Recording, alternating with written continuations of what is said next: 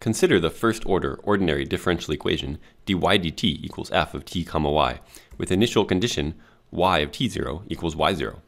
Before we try to find a solution, we should answer two questions. First, does a solution exist? We would like to know that this initial value problem is actually solvable before we work too hard to find a solution. Second, if a solution exists, is it unique?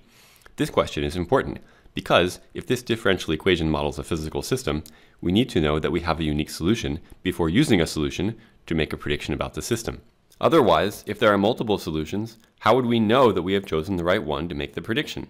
Fortunately, we have a theorem that gives simple conditions under which this initial value problem has a unique solution.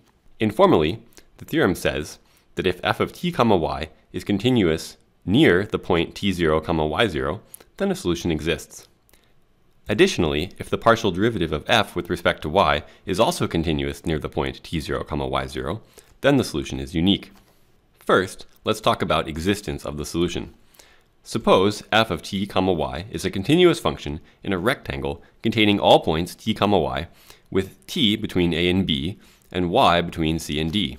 If t0 comma y0 is a point in this rectangle, then there exists a positive real number epsilon and a function y of t defined for all t from t0 minus epsilon to t0 plus epsilon that solves the given initial value problem. In other words, as long as the function f of t comma y is continuous in a rectangle, even a tiny rectangle that contains the point t0 comma y0 in its interior, then there exists a function y of t that solves the differential equation that passes through the point t0 comma y0, and this function is defined in at least a tiny interval around this point. Let's look at an example. dy dt equals y divided by t. For any point t0 comma y0, with t0 not equal to 0, the function f of t comma y equals y divided by t is continuous in a rectangle containing t0 comma y0. Thus, the existence theorem tells us that a solution exists through t0 comma y0. However, the function f of t comma y equals y over t is not continuous. It's not even defined for t equals 0. And thus, the theorem doesn't tell us whether any solution exists through points where t equals 0.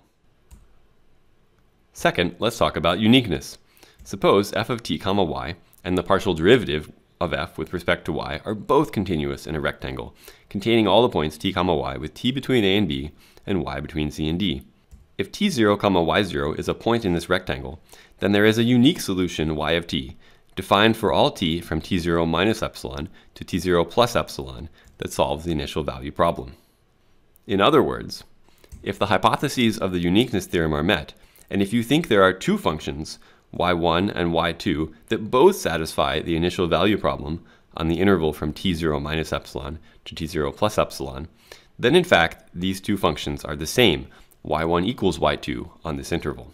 Since the conditions for the uniqueness theorem are stronger than those for the existence theorem, the two theorems are often combined and stated as one existence and uniqueness theorem. Returning to our example, dy dt equals y divided by t. We said earlier that a solution exists through any point t0 comma y0 with t0 not equal to 0. Since the function f of t comma y equals y divided by t and its partial derivative with respect to y, 1 divided by t, are both continuous in a rectangle containing this point, the uniqueness theorem tells us that the solution through this point is unique. However, as before, the theorem doesn't tell us what happens at points where t equals 0. What is this unique solution? Either by separating variables or making a good guess, we can see that y equals y0 divided by t0 times t, this linear equation, satisfies the initial value problem. Thus we know now that this line is the unique solution through any point t0 comma y0 where t0 is not equal to 0. Notice what happens if t equals 0. Remember that the theorem doesn't tell us anything in this case because y divided by t is not defined when t is 0. Yet this example shows that two things can happen. First, many solutions pass through the point 0, 0. Specifically, the differential equation dy dt equals y divided by t is satisfied by any line y equals c times t, and all of these lines pass through the origin. However, no solution passes through any point 0, y0 with y not equal to 0. To see this, suppose that y of t is a solution that passes through 0, y0. If you follow this solution into positive or negative values of t, then the uniqueness result implies that y of t equals c times t. But this is a contradiction because y of t equals c times t doesn't pass through any point on the y-axis other than the origin. When using the existence and uniqueness theorem, keep two things in mind. First, the theorem only makes a statement about what happens near t0, y0, in some, possibly small interval around this point. It doesn't say anything about what happens far from this point.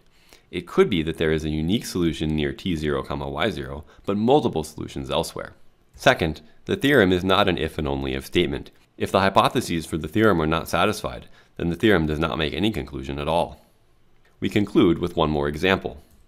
Consider the differential equation dy dt equals 3y to the 2/3. Since the right-hand side, f of t, y equals 3y to the 2/3, is continuous everywhere, a solution exists through any point t0, y0. However, the partial derivative of f with respect to y is 2 times y to the minus 1/3, which does not exist when y is equal to 0. So the theorem does not say whether the solution through any point t0, 0 is unique. We find that the general solution is y of t equals the quantity t plus c cubed for some constant c. Yet there is also an equilibrium solution, y equals 0. Thus, the solution through any point on the t-axis is not unique.